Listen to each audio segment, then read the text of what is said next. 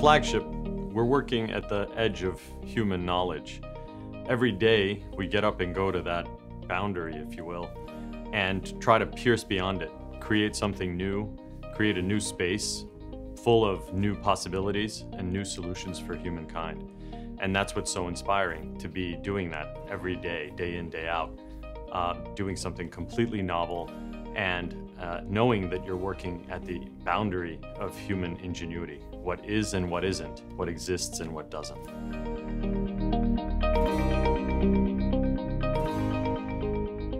As a team, we need to play a game of two extremes, to leap into the future while remaining tethered to reality in some sense, and to play a game of make-believe together, while remaining logical, scientific, and constantly toggling between the two. That's really a really important part of our process and a continual way in which we work day in, day out. Profound is a flagship pioneering bioplatform company that we just announced.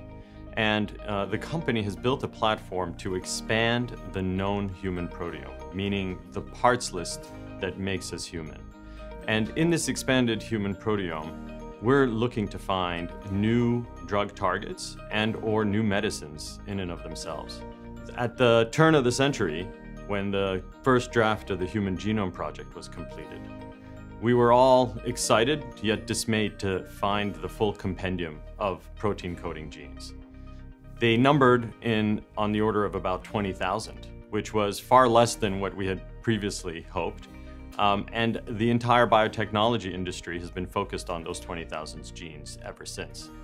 In the ensuing decades, we've realized that the human genome is actually much more active transcriptionally, meaning making many, many more RNA species. And now, Profound's discovery is that many of these RNA molecules actually get converted into proteins.